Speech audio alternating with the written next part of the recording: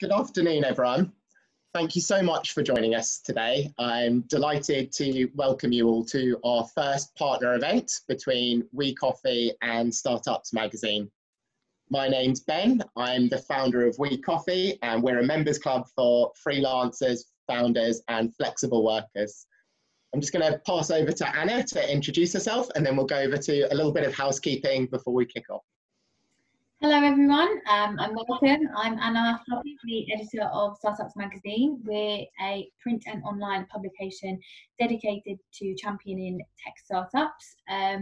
We're so pleased to be here today, joined with our amazing partner WeCoffee, talking about such an important topic, the future of work. So obviously we've been through a lot of changes recently, so we have two of the most amazing guests to talk us through. And we've also got some more pieces online and in the next issue. If you want further reading, check them out. Thank you, Ben. Super, thank you very much, Anna. As Anna was saying, we're due a really exciting event today. We've got two fantastic guest speakers for our Q&A sessions. The first of these is going to be between Anna Flockett from Startup Magazine and Katrina, Larkin, a co-founder of Fora, a business that at WeCoffee we absolutely love to follow and really believe in what they're doing in the co-working environment. And just in case that's not enough for today, we also have our CEO advisor to a business that has been making headlines everywhere for the last few months. We have Magnus Falk with us from Zoom. Hi, everyone. So without further ado, I'm going to open the webinar session with a bit of an overview to what we mean by the future of work before we go into this first Q&A session. So at WeCoffee, we look at the future of work through three main lenses, really. The first of these is looking at the jobs that we're going to be doing in the future. The second of these that we'll cover today was actually the one that led to the birth of WeCoffee, which is where are we going to be doing those jobs from? And the very last thing that we'll be looking at is what are the challenges that are actually associated to these changes in the future of work, and what are we going to need to do to try and overcome them? So in terms of the jobs we'll do, it's actually really hard to be specific. As always, you've got consultancies working away with analysts working incredibly hard on models, trying to predict what sort of jobs it is that we will be doing into the future. But in realism, this is only ever a model. What we do know, though, instead of the specific jobs we'll do, are some of the drivers that are going to exist going forwards. And the ones that we'll cover today are robotics, automation and AI, and a move to a freelancer economy. So in terms of robotics, it's actually quite challenging to think just how many jobs are going to be affected. But all you need to do really is put on a good sci-fi movie or pick up an Isaac Asimov book, and you can start to see the dreams and imaginations of tech entrepreneurs that will probably be realized around the world over the coming decades. And when you look into this, you see it's some pretty complex jobs out there, such as heart surgery, but there's less obvious things. Imagine all your military personnel being placed by robots, a personal chef that you could pull out a kitchen cupboard and plug in to cook your dinner, a personal trainer that might be able to take you on your exercises and play tennis with you, hairdressers, opticians, all sorts of jobs. Our worlds are just going to become ever more convenient through this increase in robotics. According to the World Economic Forum, they believe it's something like 75 million jobs that are going to be displaced globally by the change of robotics. And that's by 2022, so 2 years away from where we are now. You might ask yourself, how on earth do they come up with this number? Well, what they did was they surveyed somewhere around 15 million employees globally across a whole range of sectors and looked at what those changes would actually be. They found that it was somewhere around about 11% of jobs would be gained in a really positive status from new jobs coming out from robotics, but about 10% of jobs would be lost. So on a percentage scale, you go, great, there's more jobs than being lost, but it wasn't quite that simple, actually. They cut it out by sector and how many jobs were in each of these sectors. What it actually turned out was really exciting. 133 million new jobs they believe will be created by 2022 versus that 75 million jobs lost. It does mean people will need to retrain, to reskill, and come up with some of the other challenges that we're going to focus on later. But to give you an idea, that 133 million new jobs is 4 times the total number of unemployment across US today during coronavirus in a massive crisis. So quite a substantial change in a positive direction. I said that I'd talk a bit about AI. I've split AI and robotics. Obviously, there's sort of clear overlaps with smart robots, things such as autonomous vehicles, like in the picture at the back. But there's also lots of tasks that are going to be solely performed by artificial intelligence systems that are probably more on a basic task. AI is going to take over small, time-consuming tasks that can easily replace human emotions and behaviors that customers and audiences identify with. Some of the easy examples you can look at this today is customer service reps being replaced by bots globally. Additionally, a company might need a chief executive or manager with strong emotional intelligence or teamwork orientated skills, and this is the kind of task that probably won't be replaced. What's quite surprising though is the number of very complex jobs that will be lost. The ONS is saying it's somewhere between 7% and 10% of all jobs in financial, legal, and healthcare that they believe can be performed by AI.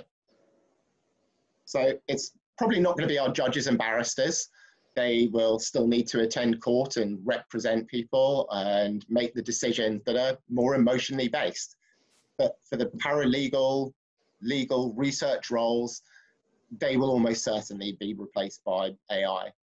Their processes require hard research, they're expensive, they're tedious, and getting a machine to synthesize this work in legal contracts will just be substantially more efficient and optimized financially for the businesses running it. It's also no secret that healthcare plays really well. Being a doctor or a pharmacist is tough work with lots of training, requiring them to make the right calls. But actually, many of the decisions they have to make are smaller illnesses like colds and bugs that don't really need much expertise. And again, looking at an NHS that has been struggling over many years and looking to release funding, almost certainly some of these diagnoses will be moved over to an artificial intelligence system. I put up a bit of a graphic. This one I believe is the ONS one, and it just shows the percentage of different jobs that could be affected over time in different sectors. So as you would imagine, the more elementary occupations have a really significant impact, but please don't underestimate. If you're a managing director or senior official, you can still see that there's a big mode at about 30% of those tasks and jobs being replaced, but somewhere up to 40, 50% almost that could be replaced. Yeah, thank you. And you've got the graphic, brilliant.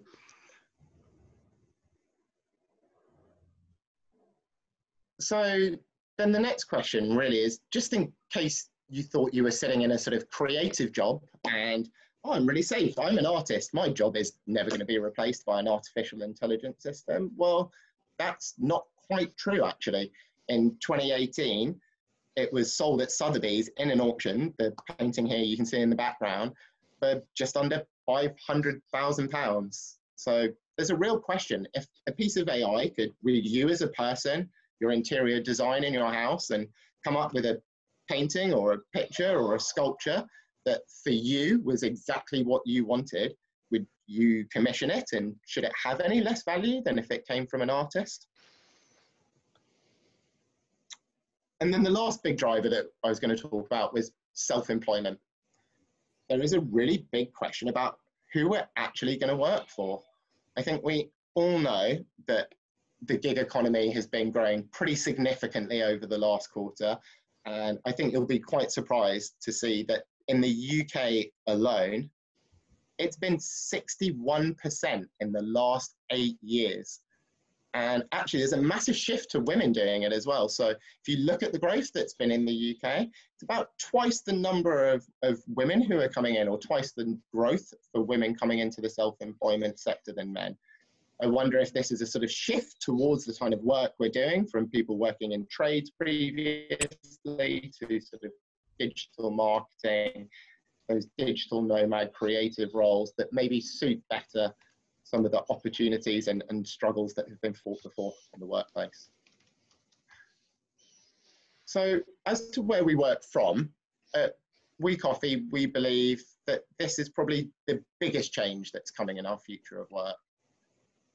It doesn't just mean the location, but also the tools that we're going to use, that we're going to spend huge parts of our day working from online. Some of the companies that financially benefited from our sort of recent tribulations are going to be the ones that promoted remote working tools. In fact, we have one on our call today with Magnus here from Slack. Those who were previously skeptical have hopefully come to learn that the power of connecting through these tools like Zoom, Slack, and Microsoft Teams is actually really viable going forwards and potentially a much more efficient way to be running our businesses. What we hope at WeCoffee is that you won't work somewhere like here. I think if we're unlucky, and many of us probably are, we have worked in a cubicle a bit like this. And I think the day of these sort of drab offices that dull our souls is definitely going to be a thing of the past. I also actually believe that some of the open plan offices, the sort of cafe replica, where people are trying to bring something into that office environment to make our lives more enjoyable on that day-to-day basis, is still not the solution. For me, it's turning up to the same place every day and seeing those same four walls, however they've been laid out, just becomes monotonous and uninspiring.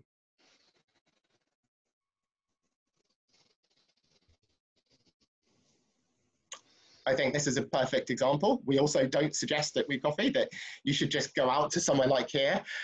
We don't think that you should be constantly moving around trying to find the strangest office space you can find. I absolutely guarantee you there are some pretty bizarre ones out there that you can go and source, but we don't believe this is the solution.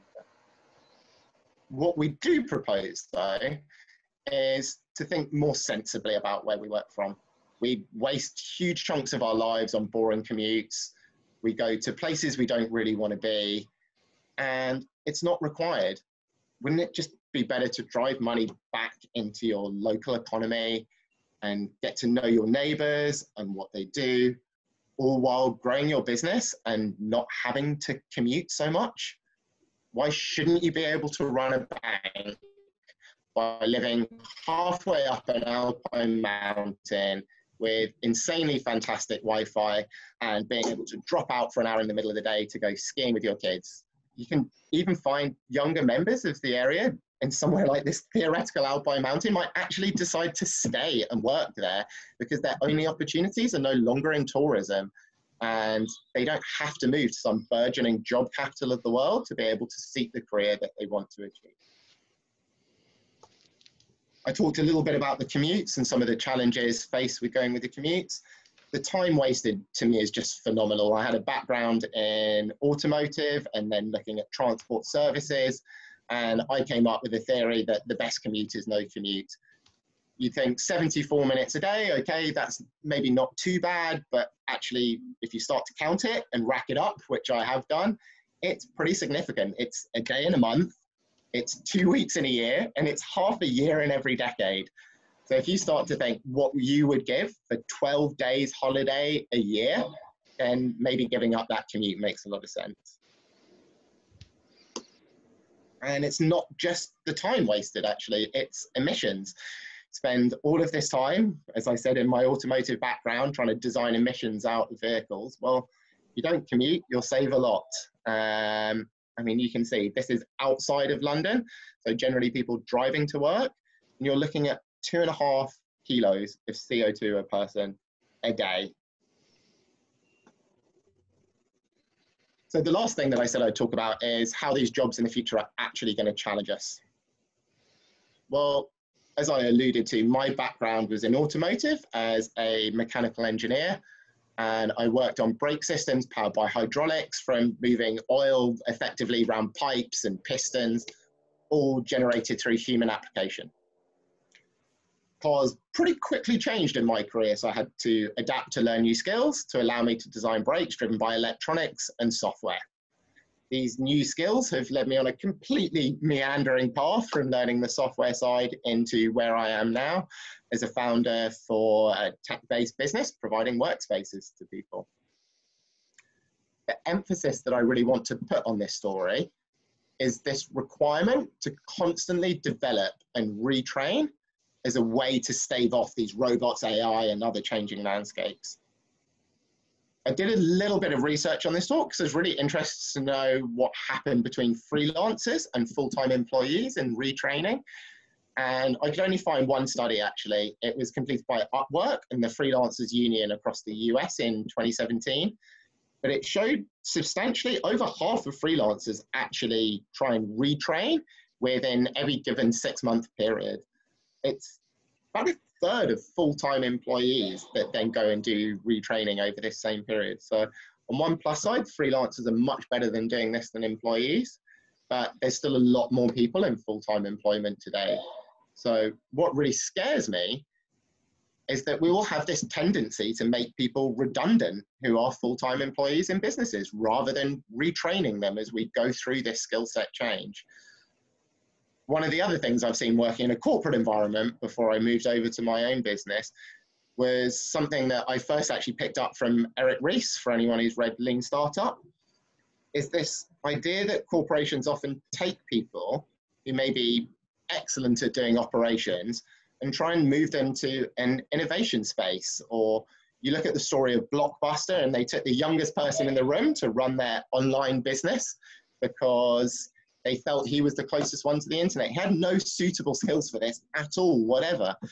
And I think this is a real danger. So I would love for companies to really look at what skill sets their employees have and try and match appropriately and retrain and fill the gaps going forward. I think there's also a really strong economic debate about working from anywhere. So what you can see here is the average day rates of independent workers in different countries across the world. And the idea is it's been normalized across doing similar tasks. So is there a reason that someone in the United States should be paid $70 an hour to do the same job that someone in North Africa is paid $41? I'll be honest, my personal instinct to this is no, this is not correct. I am definitely a believer in a borderless world and a more democratic system to this. But I'm also aware that life's not that simple. I was speaking to my business partner about this before we came into the talk, and he made me aware of Phil Knight, for anyone who doesn't know, who is the founder of Nike, and a problem he had first launching factories over in Africa. He was launching factories over there. He was trying to pay really competitive wages to Western wages. And he had problems where local government directly came up to him and explained to him that what he was doing was having significant impact on trying to drive people into jobs such as hospitals as doctors in the local economy, because he was paying an equivalent wage without the required training and years of dedication and flooding workforce into his factories. So I believe he resulted in dropping the wages. Personally, I don't fully agree with this as a solution, but the point is it's just not as simple as we can have this global economy with people working from anywhere and it will be completely fair and just. There's going to be some much more complex discussions and careful negotiations that we're going to have to take into account on this. The last thing that I'm going to end with is to talk about the relationships that we build in these workspaces and in our jobs. I think it's really important to not forget the value of the connections and the social interactions that we gain whilst at work. One of the things we learned really early on in our journey at WeCoffee is the value's not just in the space, it's in the people within it. We all have that local cafe or a pub or a restaurant that might not have the most beautiful interior around, but we like going there because of how we feel when we go inside, because of the atmosphere around us, how we're greeted and met by the staff who work there.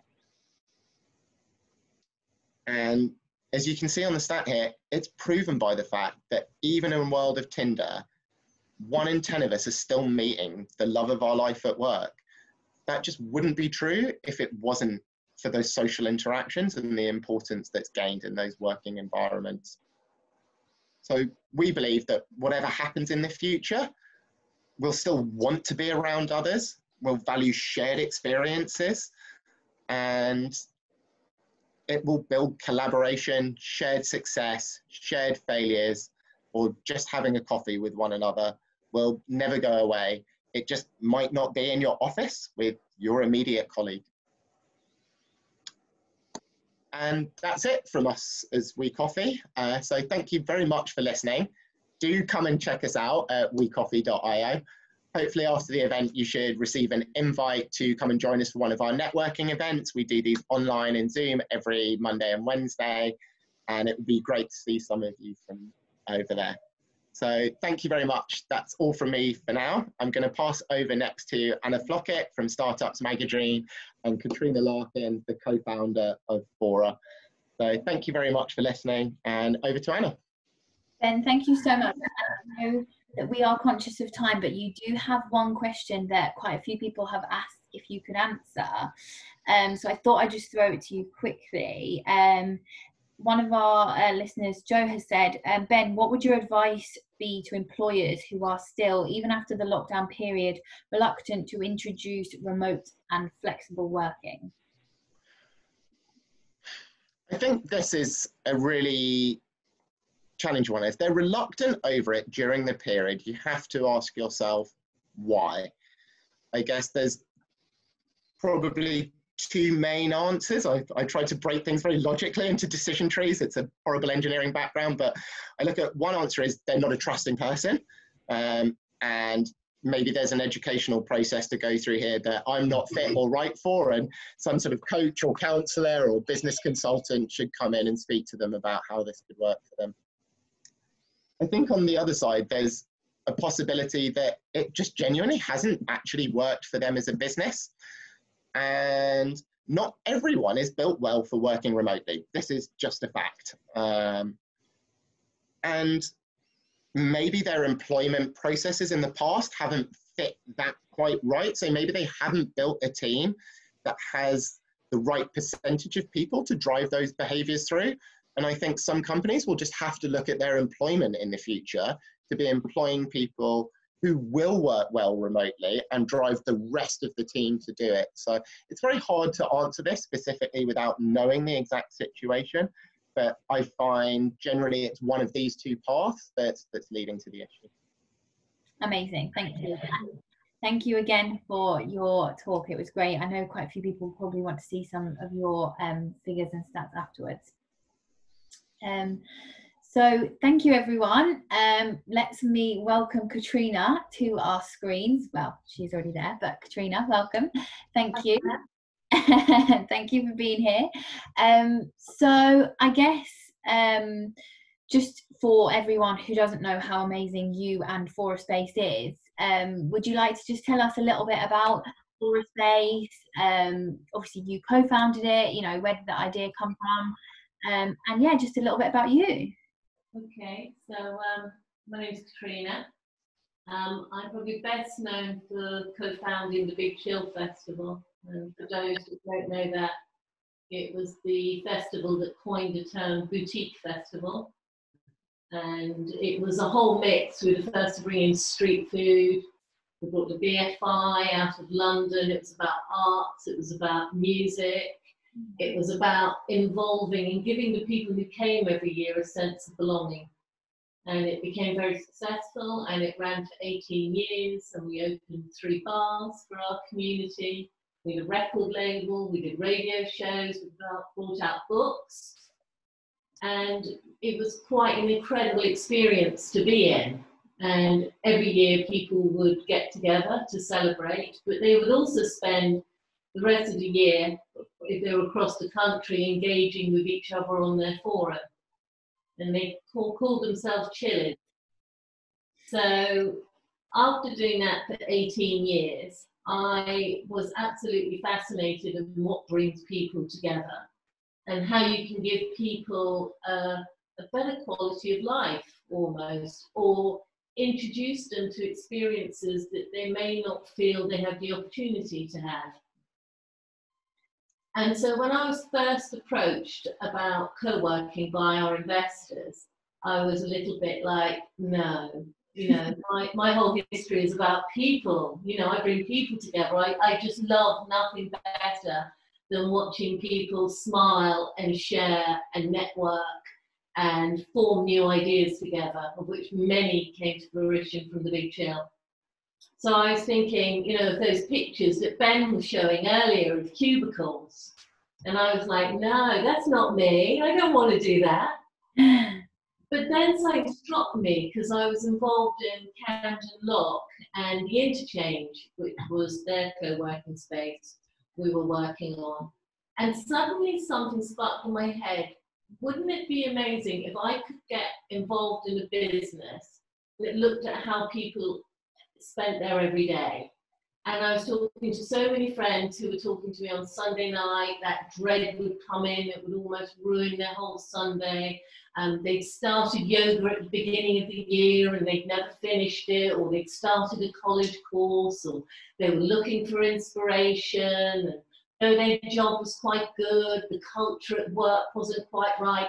And I suddenly thought, my gosh, I hope I've learned something in 18 years about how you bring people together and give them that sense of belonging, but let them own the direction of the journey you're on with you. Yeah. And could you put that into the workplace? Could you create spaces that weren't grey cubicles, that thought about how people spent their every day? It wasn't about going in and looking at floor plans and deciding, you know, everybody needs this X amount square foot for their desk and how they work. You almost thought of it like a hotel. And I was very fortunate then to meet a gentleman called Enrico Sanna, who was from Deutsche. And he was involved in the Cosmopolitan Hotel in Las Vegas. Oh, wow. So the two of us met at the beginning of this, and I just loved his energy, and we spent the whole evening talking about how service was quite poor in London, and that how people needed to be treated with more respect. And if we ever started a company again, we wanted it all to be about the people that were involved and that they came on the journey with us.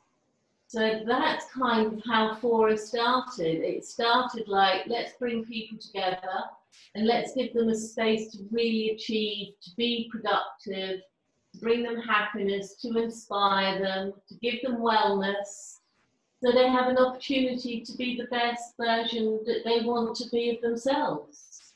Definitely. And I've been to a couple of your Fora spaces in London, and they are amazing buildings. You just feel great walking into them.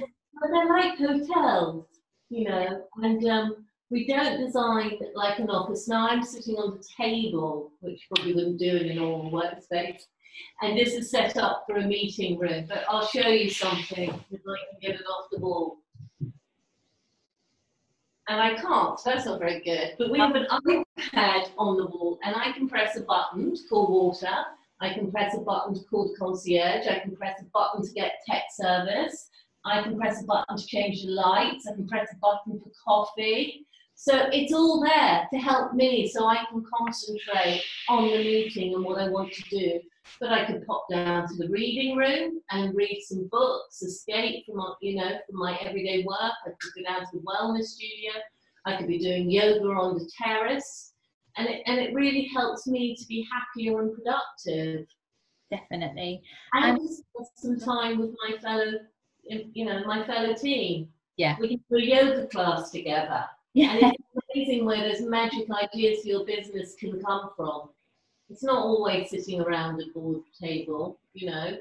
Yeah, I couldn't agree more. And you were saying to me previously when we were talking, Fora's obviously been open this whole time during the pandemic. It's been accessible along with government regulations. If people needed to access the buildings, we needed to make sure that they were able to access their workspace.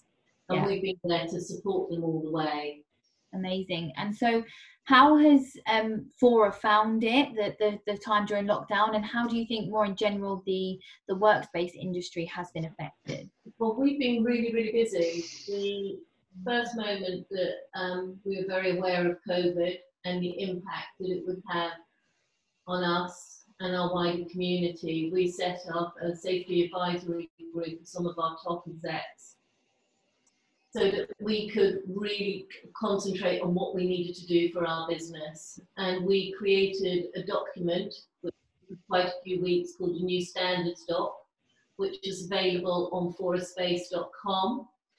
Go into the New Standards deck. That was created for all residents who work across our Fora network, so that they could see the changes that were happening within their building, so it would give them the confidence when the time was right for them to return to the workspace. And it showed like how we have thermal imaging in the foyers. We now have introduced hand washing stations immediately in the foyers for people.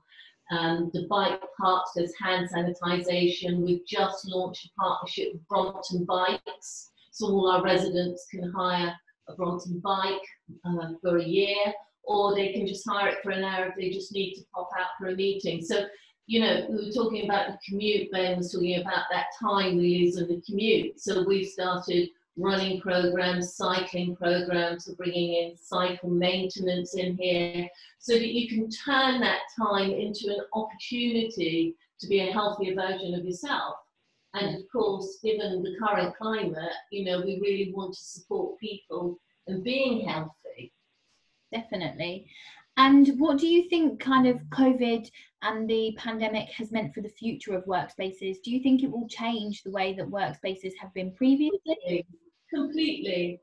I mean, I feel very fortunate that we always spend a lot of attention on our wellness. We've won awards for the wellness. We became first, we were #1 wellness operator within the workspace last year, 2nd internationally. So that has been a really, really big element in it. We work with the Cleveland Clinic over in the States, because everybody feels that there is so much information coming at them that we actually have one point of call. If a resident has a query, something that they want to question, we can come back to them on it. But I think that is going to be, people will want to know why they're coming to work, and they're going to want to come to work for the culture. Ben talked about Benjamin Franklin. If you tell me, I may not learn, you know, I may not learn, or I may not remember.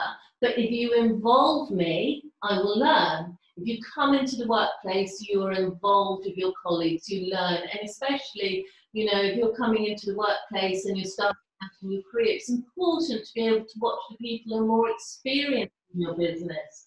So I think the typical workspace, going back to those cubicles, why would you want to go there? Why would you want to make that journey? And flexibility is so important for the workspace as well. And I think we're going to see that absolutely triumph in the UK, that business owners can decide according to their needs at that time, the size of space they want, plus they can have value that their culture is being looked after by, for example, by us. There are programs to engage their team. We now have talks on anxiety. We have talks for HR leaders and managers on how to actually manage and bring your team back into offices. You don't get that in a typical office.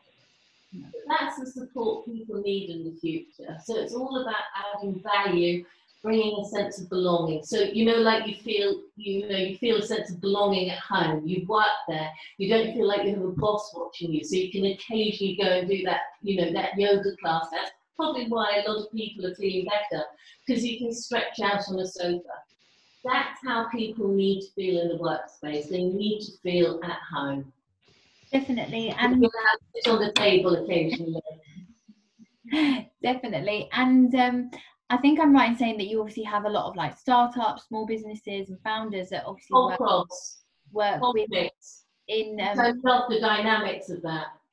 So there's a lot of learning and, you know, in the kitchens, networking going on. So like Sony ATV have just moved into our new site on Berners, and they're upstairs from Tortoise Media, you know, who do the Thinkings with James Harding.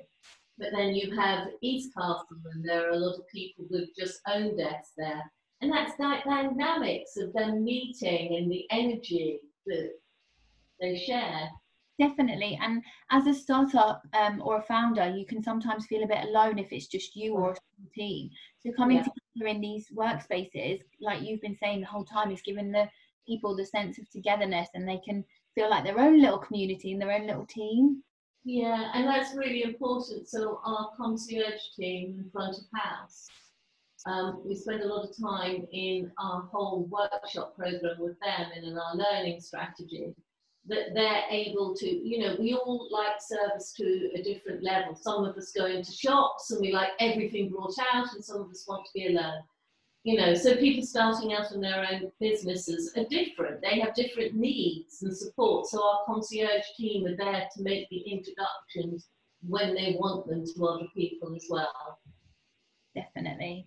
And how do you think that that workspaces are going to fit into the future of work? I think that all people will always want to come together and work. I think there'll be a lot more where people will choose times that they want to work from home. There'll be a balance and there'll be a mix. But you'll rely on coming into the office when you want the tech working. Definitely. When you really want to brainstorm with your team. When you want to be able to just define your space away from your home life. And not everybody has, you know, amazing homes. A lot of us are sitting at the edge of the bed with laptops getting bad backs or sitting on our kitchen table. And it's really great that we have had Zoom. And I used to joke at the end of the day, I'm zoomed out. But thankfully, to Magnus and his team, I had Zoom. Yeah. But now, occasionally, if I want to work from home, it's great. I might want to go home a bit earlier, see my kids, and then do a Zoom meet later. So we've now got the tech to be able to choose as and when we work. But when I want to get my head down, when I really want to develop my business and I want to be with my team and going forward, I need to be at Fora. 100%. And I think that that's an amazing message you've got across today. Does Fora have anything exciting planned for the future? Yes, we're really developing our wellness programs at the moment. So we have even more talks coming out. And we have a Restore Festival, which is our wellness festival, coming up on September the 14th to the 18th. We even have a yoga rave with DJ Yoga. And we have our positive psychology talks with chants. We're trying to bring a real sense of fun because people have been working from home. People have been very much doing their wellness classes and on their own. So we're even bringing in circus performers along with our personal trainers. I don't know how that will go, but it's going to be a laugh and it's going to give a chance of people to really let go, enjoying being together. And if people don't usually go into the gym, it's a really, really good way to entice them into getting healthy and participating. Definitely. Oh, it sounds amazing. I'll be there. And if people and if you can't make it, Anna, everything is streamed because we've just introduced our new hybrid events package. So we've got full production, full AV. So anybody needs to do a big talk or an event, you can come into one of our event spaces. And we just streamed, I think, Pride Festival back in June to about 1,000 people. So amazing work. And if people want to get in touch, how's the best way to do that with you or with Fora? Well, to go straight to our website and all the contact details are in there, and that's foraspace.com. And my email is Katrina@foraspace.com as well. I'd love to hear from people, and I love showing Fora off. Amazing. Well, thank you so much, Katrina. Thank you, Anna. It's been an absolute pleasure. You have been amazing, and I'm excited to see everything. It's easy to talk about, Anna. I could talk to you all day, Katrina, but no, thank you so much. And we'll now pass back over to the gentlemen, Ben and Magnus. Thank you. Thank you so much, Anna and Katrina. Katrina, I love Fora Spaces. I've been putting in the chat how much we love them over at WeCoffee.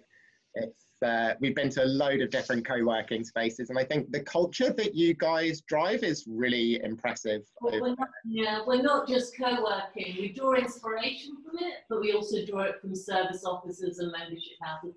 Just places for people to be and work. Yeah, it's absolutely brilliant. And the other time where I spend the rest of my life co-working is over in Zoom. Obviously, we have Magnus here today. He's our CEO advisor from Zoom. Magnus, do you just want to introduce yourself formally to everybody? Thank you very much, Ben, and thank you, Katrina and Anna, for an excellent, you know, kind of presentation of Fora spaces. You sound very innovative and very exciting. Personally, I've had a 30-year career in using technology to improve business. I'm a CIO, I've been a CIO, I've been a CTO, and I'm now in the portfolio stage of my career.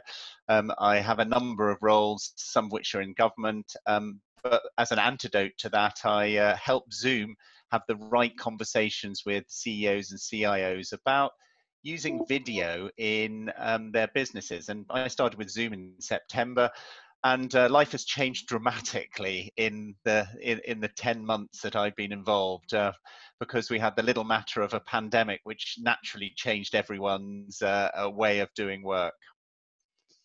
Yeah, definitely. And I think it's accelerated some of the changes we're looking at, and probably got people looking in that crystal ball of what they think the future is, and whether that's going to be a world of universal basic income or no offices across the city centres. And some of them are sort of dark and gloomy. How's your view, Magnus? Do you have a positive outlook on what our future of work will be? Yeah, and no, I've got a hugely positive outlook.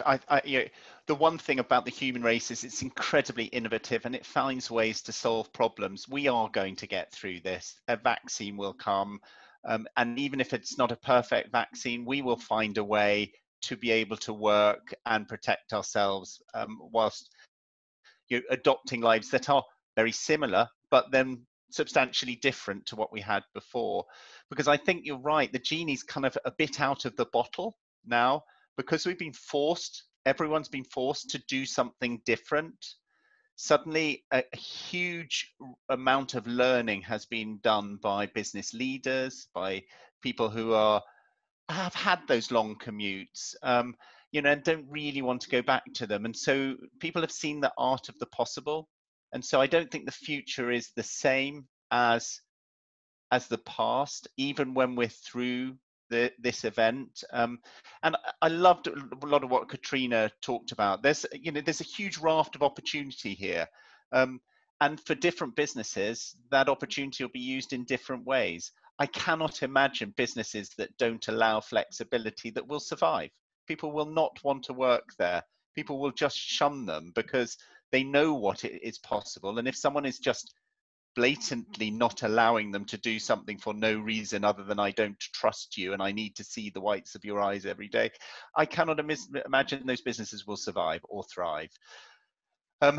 So we've been driven to innovate by the pandemic, and lots of people are predicting the future. I really don't know where we're going to land. What I do know is that the social angle that Katrina and Anna were discussing is so vitally important. You know, and also know that city centres are fun and lively, and people want to have that type of interaction. And getting together is vital. You can spend a lot of time on Zoom, but you don't really get to know people unless you do spend some time together. I think you can sustain a relationship through video, and you can sustain working, but I think it's difficult to create a really deep relationship. So I think we're definitely going to have a mixed economy going forward. I think that the social interaction, the in person, you know, in some of these, you know, Katrina's workspaces is going to be vital, but I think it's going to be complemented and enhanced by video in a whole plethora of, you know, innovative and exciting ways. Yeah, I think that's something I'm get really excited by, is the innovation that's been coming through with Zoom as well. It's like you said, it's being used. This is obviously talking about future work and probably business, but business and social are getting more mixed. We were talking before the event even started that Zoom's been used for social interactions as much as business, and people are sort of going on in the evening, whether it's Katrina doing sort of family events, we've all been doing this, and social games. What other sort of experimentation and innovation have you seen on Zoom? Well, we've seen, you know, experimentation, innovation across the board, you know, in education, in business, in leisure. And a lot of this has been driven by necessity, by people having to keep their businesses running because, we were in lockdown, we've seen violin lessons over Zoom. We've seen yoga, delivered over Zoom. And then we've seen people actually working out that maybe they're going to have to be in this sort of environment for longer than they thought. So I've seen innovation where, and maybe you don't say it's not that innovative, but it is very different, where people open up a Zoom room for their team, and the team go to the Zoom room by default. So on their screens, they have the Zoom room open to replicate that kind of group environment. So while you're doing your daily work, doing emails or answering telephone calls or doing other things that you would do in your shared workspace, you're also in the Zoom room. So people can hear what you're doing. They can filter it out as they used to do, or they can spot the thing that's interesting to them and then ping you and say, I need to talk to you about this, or just talk about it over the Zoom room like they would do in an office environment. And we've seen trading teams do that, service teams do that, small scrum teams do that, where they've just got the default place where they all hang out, which is, for me, quite kind of innovative in adapting to the need for constant social interaction, constant high bandwidth communication, but trying to replicate that over video. Only time will tell whether or not that is as good as working, in team spaces. But certainly that's a really interesting innovation that, has begun to grow across a whole bunch of sectors. And then we've seen some amazing stuff. And, one example very close to home for Zoom, we decided that we wanted to introduce an end-to-end encrypted service. At the moment, the encryption is handled by keys that are handed out by Zoom. So we've got a fully encrypted, secure service. But the gold standard is where the client has their own key. So to do that, we bought a company called Keybase in the States, and we did the entire merger and acquisition over Zoom. The CEO of the two companies had never met personally. The Keybase staff, all 24 of them, have never met a Zoom person personally. And now we've done the M&A, we've integrated the firms, we're just about to release, at the end of July, the end-to-end product in beta, and it's all been done over Zoom. It's mind-blowing that, the whole M&A process involving transfers of huge amounts of money for the purchase of, IP and the purchase of a company have all been done over Zoom. Not a handshake involved. One of the most exciting things I think I've heard this year is someone who fully committed their life towards building remote working businesses. I've been around M&A deals. I have believed wholeheartedly that this is a totally viable option and can be quick and efficient. And I'm so glad that you said this. I'll be using this as an example everywhere of just what you can achieve if you turn on your camera and share a space with someone online. Like, it's not. And we're seeing this innovation just across the board. So what Zoom is kind of a video platform. It does meetings really well, and we're doing one of those at the moment, and webinars. But it also is the video component that can be used by other applications. And so what we've seen is hundreds of businesses starting to integrate the video component into their line of business applications. So you have a business process, and then at a point in the business process, video interaction between two parties or multi-parties is essential to allow that to go forward. And at that point, they call the SDK, the software developer kit, that allows them to fire up a fully configured Zoom meeting that allows them to have that interaction. Sometimes it's co-run with document signing or other features. And when they've done that and everyone's happy, they move to the next stage of the business process, and that's the business taking over again. But they're using Zoom as the video component. And there are 500 applications commercially available today that use Zoom as the video component in there. So, in Slack, if you do //Zoom, up comes a Zoom meeting, for example. In Trello, something similar.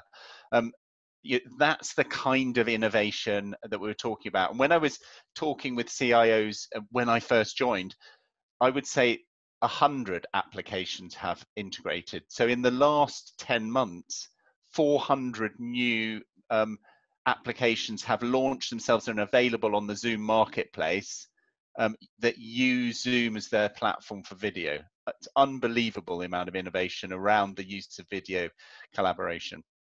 We were talking a bit about some of the rapid expansion that you guys have had as Zoom and what that's attributed to. Do you think some of it is actually the building of those applications? Because I love these sorts of integrations as a business who runs on Slack and Zoom.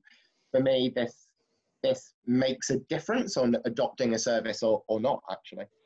Well, I'm not sure that is the thing that drove people to use Zoom in the first place. I think it's once they've started to use Zoom, they found that that's a very useful second order effect and second order thing that, this business process just fires up Zoom and they know how to use it. For example, HSBC, I think, just announced today the amount of video mortgages that they're running, and they're doing it all through Zoom. I think what originally got people to use Zoom and why Zoom has become the verb is it's just easy to use. It works across all platforms. It's not, in one operating system, it works really well. On everything else, it's pants. It actually just works across all platforms, and it's reliable. Because it's built video first. It's built for the internet era.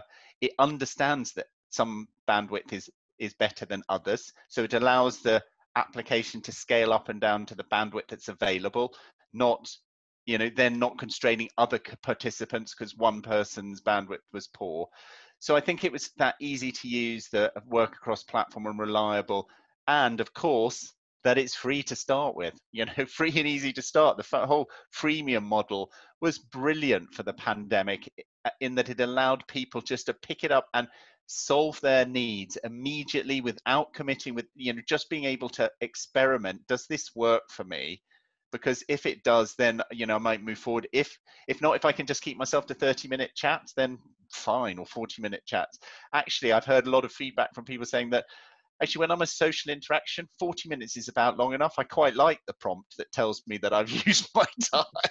And in fact, I had one person who complained to me when they were given 3 minutes. They go, well, I normally use that as a trigger to end my conversations. And of course, then the final thing is that Zoom is just so feature rich.